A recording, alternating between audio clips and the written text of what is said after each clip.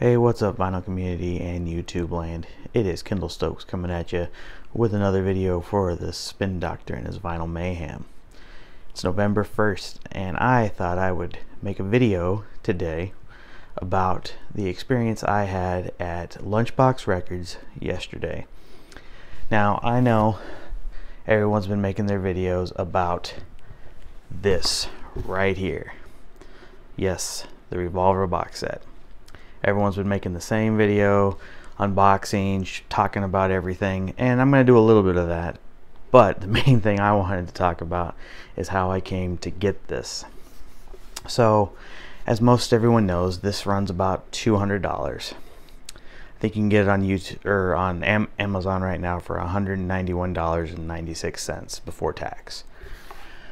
Most retailers are selling it for $199.98 or something like that. And you know, it's about average everywhere. And you know, I was planning on getting this eventually, but I was not going to spend that kind of money until probably closer to Christmas time. You know, last year I got the Let It Be box set for Christmas, and I got it for probably around $120. It was my Christmas present that my wife got me. But I saw an opportunity at Lunchbox Records yesterday when I went there that I just couldn't pass up. Yeah, it's needless to say, it was probably the best opportunity or best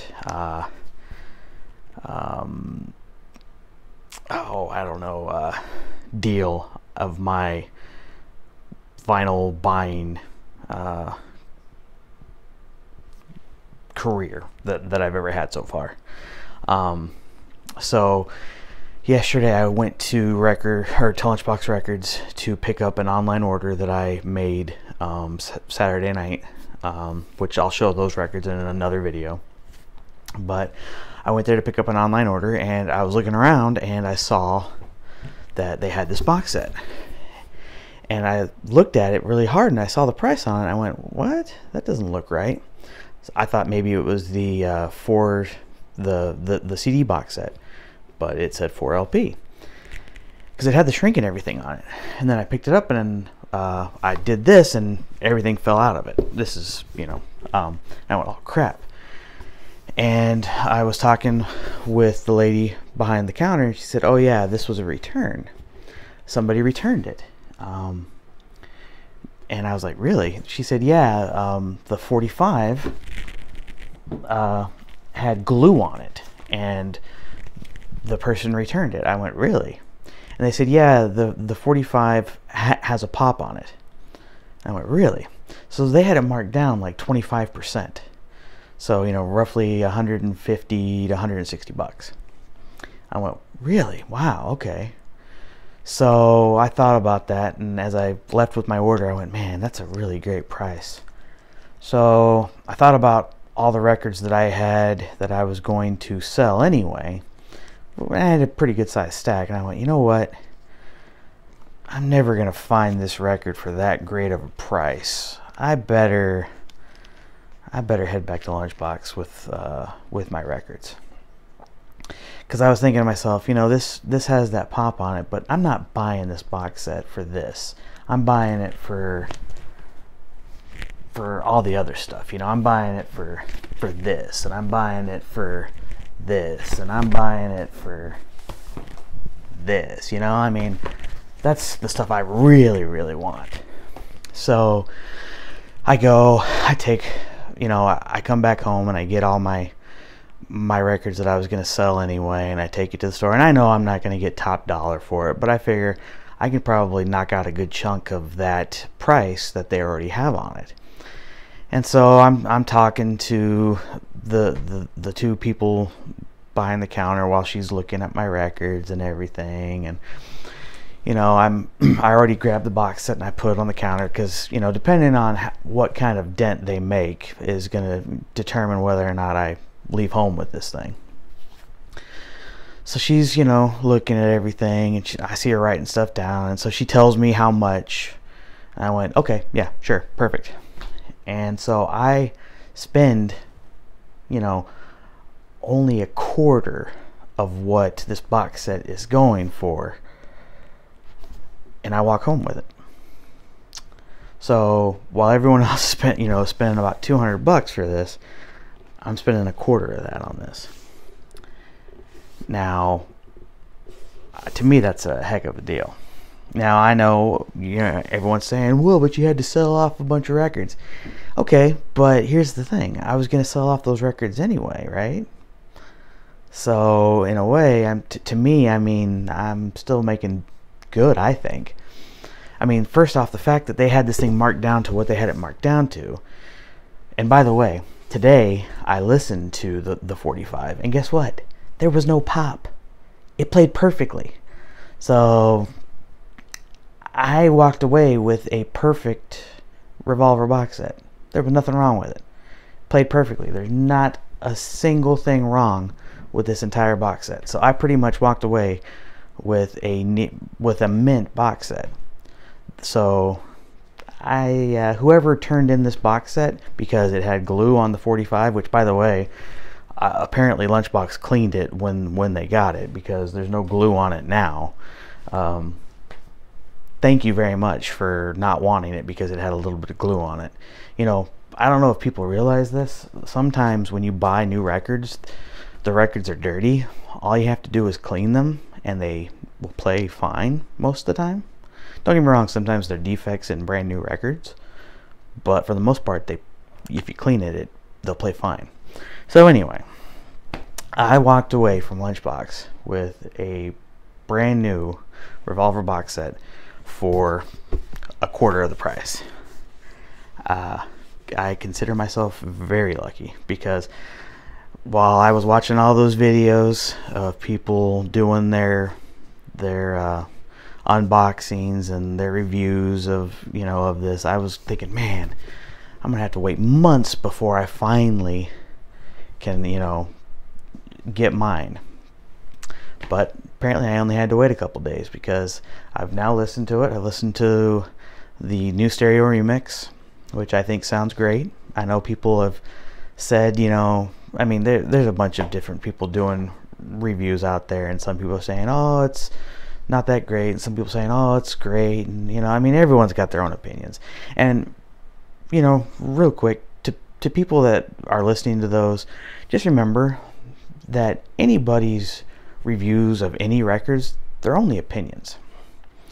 Somebody may say that a version of this record is the best version there is. That's their opinion. You may have a different version, and it's the only one that you have, and that's perfect for you, because it's the only one that you have and the only one that you can afford. Just remember that. What you have may be all that you can afford and have, and that's good enough for you. Not everyone can spend hundreds and hundreds of dollars on records. I am on a budget, which is why I was able to get this for the price that I did.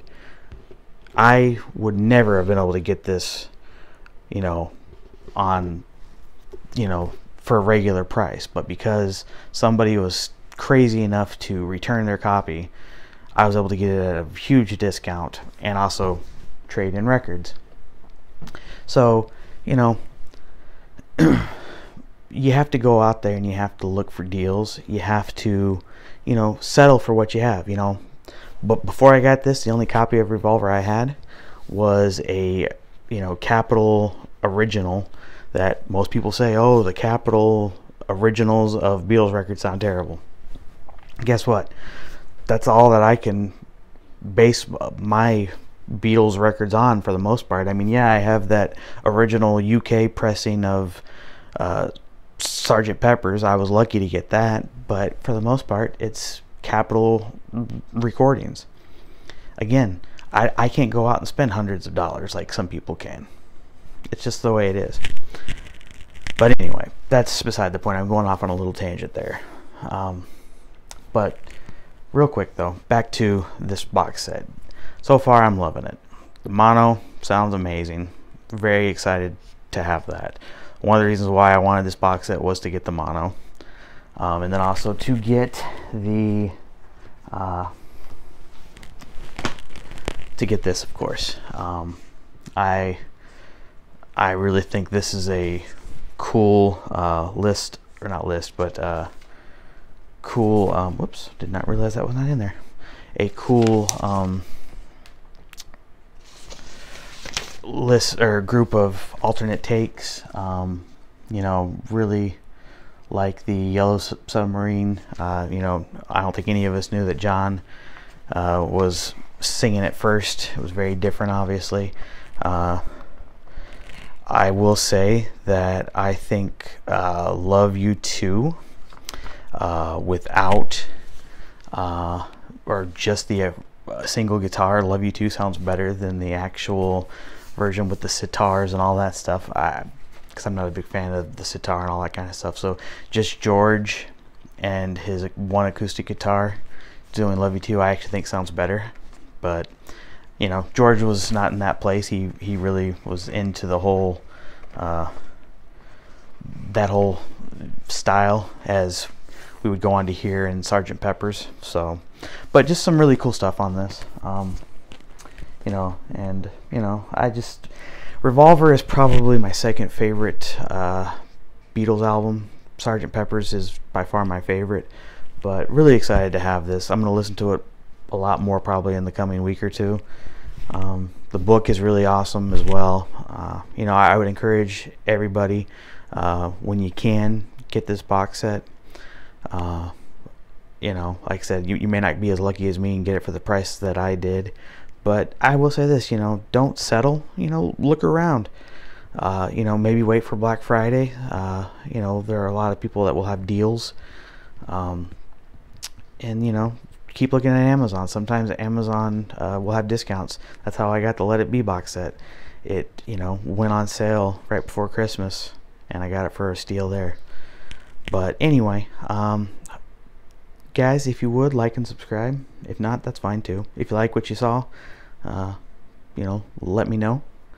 Leave me a comment, and you know, let me know what you think of the box set as well. Appreciate what you guys are doing out there, and hope to see you guys on the next one. Thanks.